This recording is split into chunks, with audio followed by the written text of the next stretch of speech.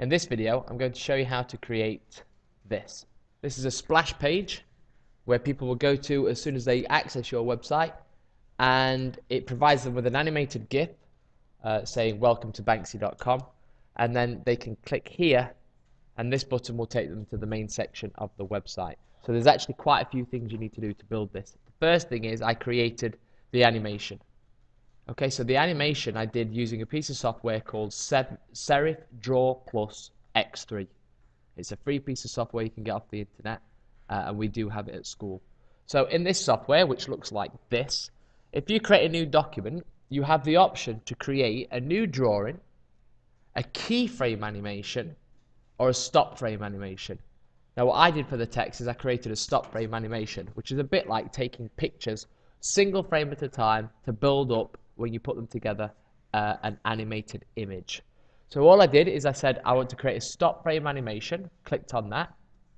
That then gave me this page, but it was bigger than that. If I just show you, look, if I go to new stop frame animation, it creates for me this huge area. Now that's not as big as an A4 piece of paper at all, but it's certainly not the dimensions that I wanted to use. So the first thing I did is I went to File, Page Setup, and I just changed the dimensions. Yep, it's in pixels.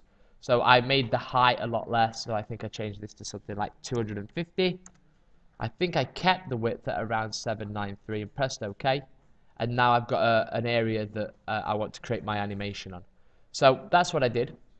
What I then did is down at the bottom here on the left, you can see these are my single frames.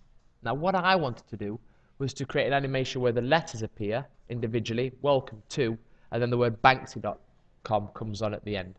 So I inserted the number of frames that I knew I needed. So WELCOMETO and then Banksy.com requires 10 frames. So I started by inserting 10 frames. So 2, 3, 4, 5, 6, 7, 8, 9, 10. Now you can do it this way, or I'm sure when I show you this, you can figure out how to do it the other way. And I started by putting on the last frame what I wanted to appear. So for example, I got my text tool, and up here I wrote welcome to, like that. In fact, sorry, I just wrote welcome to start with. So I'm just going to increase this to the font size 30. I'm going to change it to a font that's okay, like that. And then I did another piece of text that said to, and I think I made that 30 as well, but I kept it at Times New Roman, like that. Just placed it here. And then I got a really big font and wrote Banksy.com. And I changed this to something really big. I think it was something like 120. Oh no, it wasn't. It was 72. Like that. And then I'll leave it at that font in this example. And then that's how I want my animation to stop. That's the end point. Now, if I want it to stop, that means that this frame needs to stop when I get to it. So here at the bottom right, I'm going to change it. Otherwise, after 1 second, it'll just flip, or 100 milliseconds, it'll just flip straight back to the beginning again. So I double click down here and I change this to 10,000 milliseconds. So when it goes welcome to Banksy.com, it stays on the page for a bit, and then it starts the animation again. Yep. Whereas all of these frames will just move on quickly. So now all I did is I worked backwards. I got the arrow tool, I selected all of this, I copied it by pressing Ctrl-C on my keyboard. I went to the previous frame, pasted it, and then I worked backwards. So I don't want that there. Then I paste that again on here. So Ctrl-V, I paste it there. I delete this. I delete my O. You see what I'm doing here to build up my animation? Yep, and then I'm working backwards through the frames. Delete this, delete the whole of the two. So if I flick through it now, I've got welcome, T-O, Banksy.com. If I keep working through backwards, delete, delete, etc., etc. So you get the idea. Yep, so here's one I prepared earlier that says WELCOMETO Banksy.com. Yep.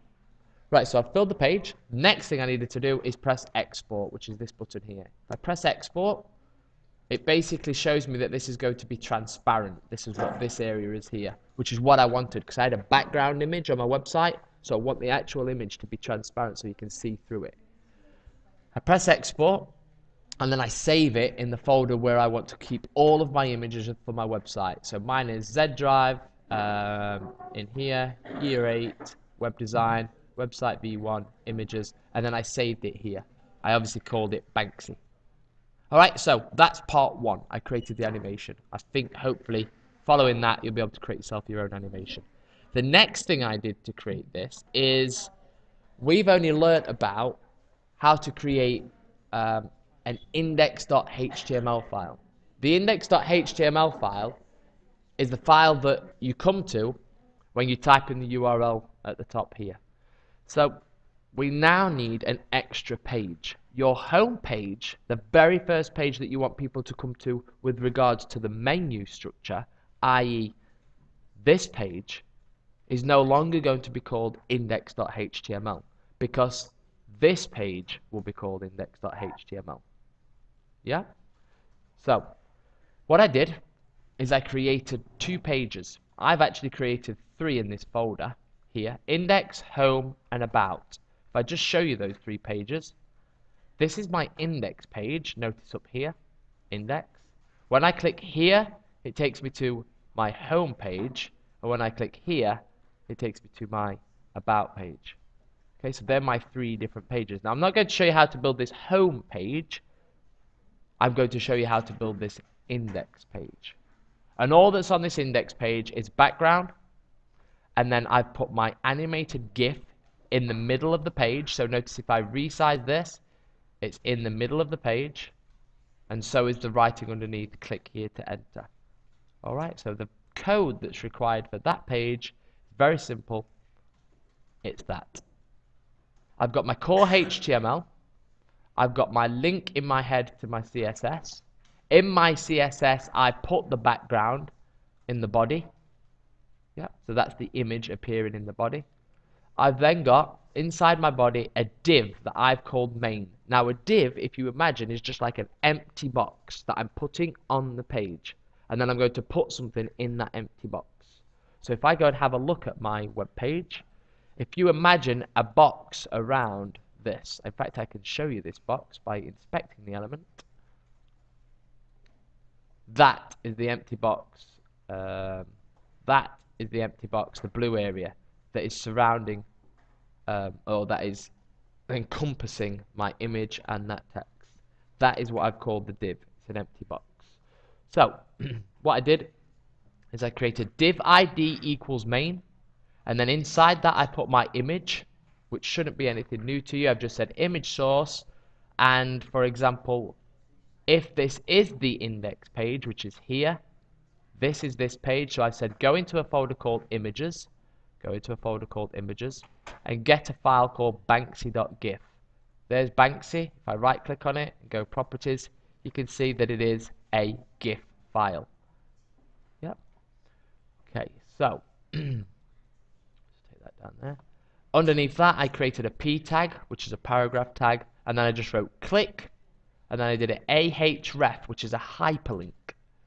Alright, so basically this ahref, home.html, creates for me this, and that's my hyperlink. Because I've wrote the word here, and that word here is encompassed within this a tag here, and the close of the a tag here. And then it says to enter. Now the only really tricky bit is the div tag then needs styling, so that I can put this image in the middle of my page, and it's not right at the top. So all I did there is I wrote some style.css, and I created a style for the main. Let me explain what I mean. This div tag has an ID of main, which means I'm going to give you some style, and the style I'm going to give you is this style that's in my CSS called main. So I'm applying this main style to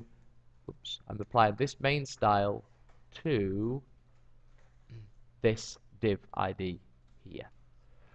Okay, and the style properties that I've given it is margin auto, which means it'll always put it in the middle of your page. The padding top 125, basically what that does is it gives me this gap between the top of the page and the word welcome.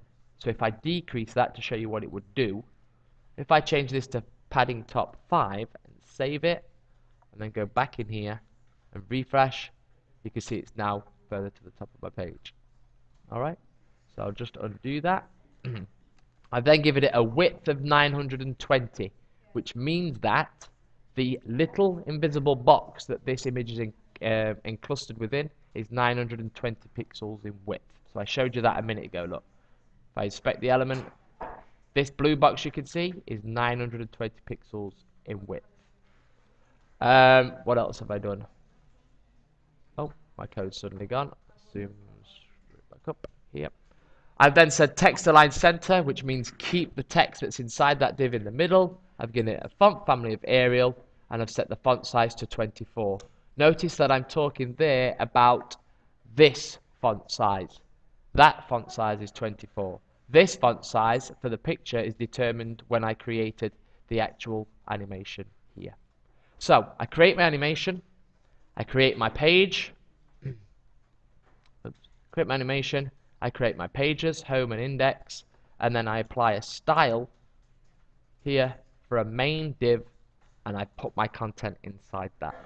That's how you create an animated GIF on a splash page.